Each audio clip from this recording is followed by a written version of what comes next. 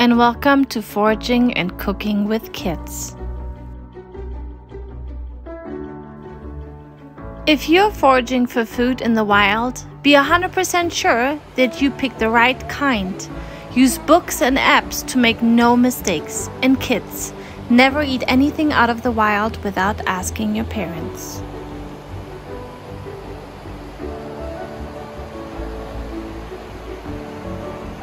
In this episode, we're collecting nanny berries. Nanny berries are also called cheap berries or sweet viburnum, wild raisins, nanny plum, cowberries. Nanny berries grow on large bushes. They are known for the lush green leaves that turn red in the fall. It is a large bush with lots of stems, and it grows also a lot of suckers. It grows between 5 till 20 feet tall with a length of 5 till 10 feet. The leaves are perfectly veined with long tips about 5 till 10 centimeters, 2 till 4 inches long, oval shaped with crown short sharp teeth. The berries are a ½ inch and grows on a red stemmed cluster. I find them in our area always near streams, in large and sunny areas, but also sometimes in shade.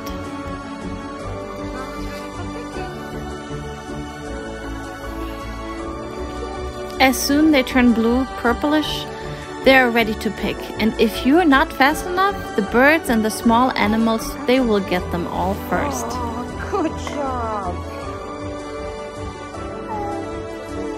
Right in our beautiful nanny berries, we have down there poison ivy. Mama.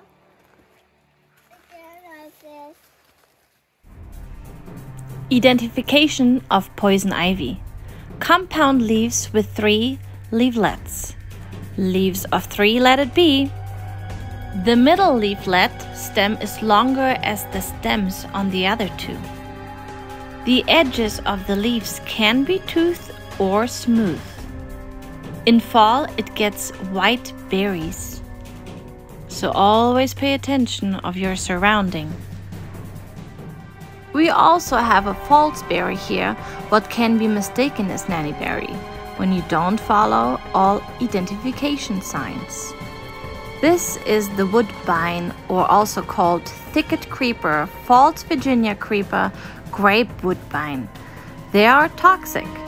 It can climb up to 30 feet high, therefore the part of the name creeper. Leaves are alternate with 5 leaflets. Leaves are 2½ till 4 inches long and 1½ till 2½ wide. The leaves are toothed with the top surface green and glossy and turn red in fall with net veins. And the veins are sometimes hairy. So please pay very good attention what you're picking. Back to our nanny berries. The berry is edible straight from the bush when they're ripe. It has a big stone seed, more seeds than pulp. It tastes like prune in my opinion. That is why I chose the recipe yeast dumplings. In Germany you can buy on the yearly Christmas market Germknödel, translated yeast dumplings. And the traditional filling is prune jam. I will show you how to get all the fruit fresh from the berries and how to make those delicious dumplings. We collected around 10 cups of berries, and first we're washing them very thoroughly and take all the little stems and leaves out. We cover the berries with water and let them cook between 20 and 30 minutes. Then we take our food meal and try to separate the seeds and skin from the pulp. This is not an easy process. The nanny berry has a very dry and thick pulp. So as long as the pulp is hot, it's coming off easy. As soon as it's cooling off, it's getting very hard. So you have to repeat that process a couple more times. So you use the mill or a little thifter, how I do it here, to just squish it all the way through. If the skins are cooled off again, repeat the process. Put it back in the pot, put some water in, and cook it up and squish it back out. So on the end you have only the seeds and the skin left. After everything is separated, the berry pulp is very thin because you use quite a lot of water to get this all out. So we start cooking it down.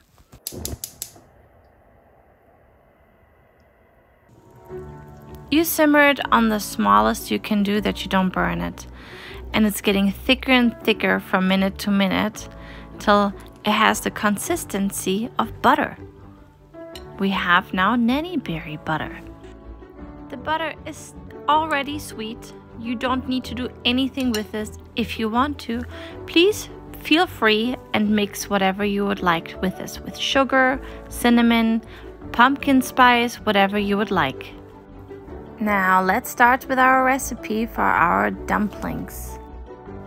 For the pre-dough, we need 3 tablespoons and a half teaspoon of instant yeast, 5 tablespoons of milk, 50 gram flour, and 1 tablespoon of sugar. For the main dough, 70 gram butter, 250 milliliter milk, 60 gram sugar, 1 egg, and 500 gram flour. For the toppings, we mix together some poppy seeds and some powdered sugar.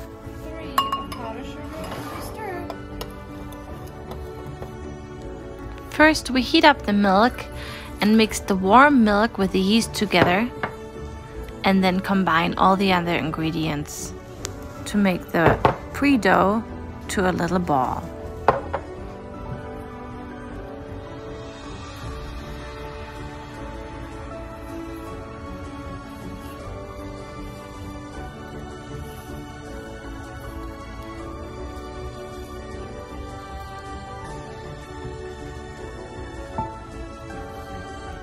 Then we cover it up and let it sit for 10 minutes. And then we start a water bath for the main dough. A water bath is where you use a pot, simmer some water, and put a metal bowl on top of it where you mix the ingredients back together, that the ingredients start heating up very gently. First, we're melting down a little bit the butter. And then we're adding the milk to the butter.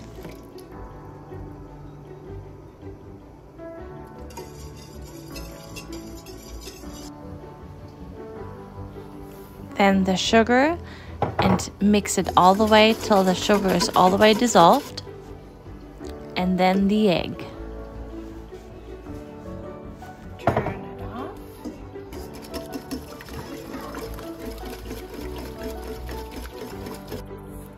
Now we're adding the pre-dough with the flour together and add the liquid ingredients on top of it.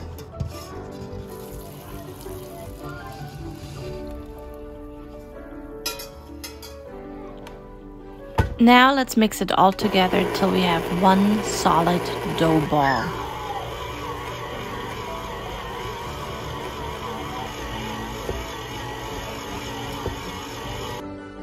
Now we're separating the dough in 6 pieces and make some dough balls out of them.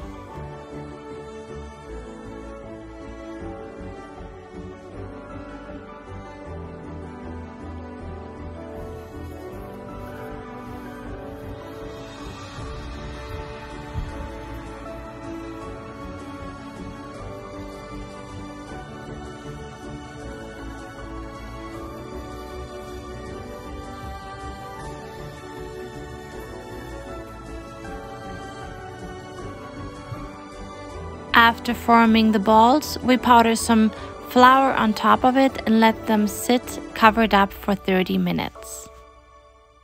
When they're double the size, we start the next step. Now we start with the nanny berry butter filling.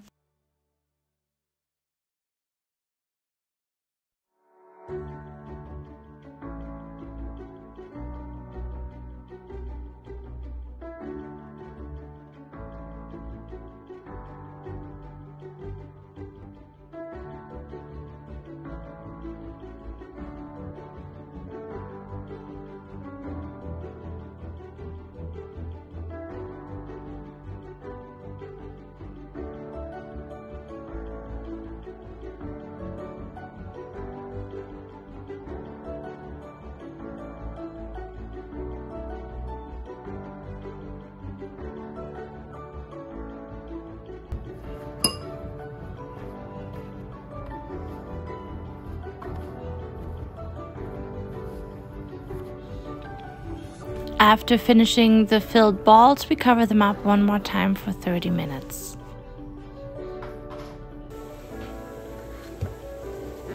Now we boil some water with salt in it.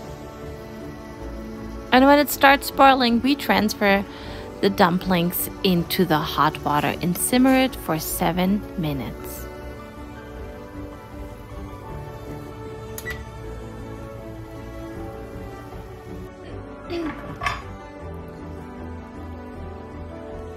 After 7 minutes, we turn them around and simmer them for 7 more minutes.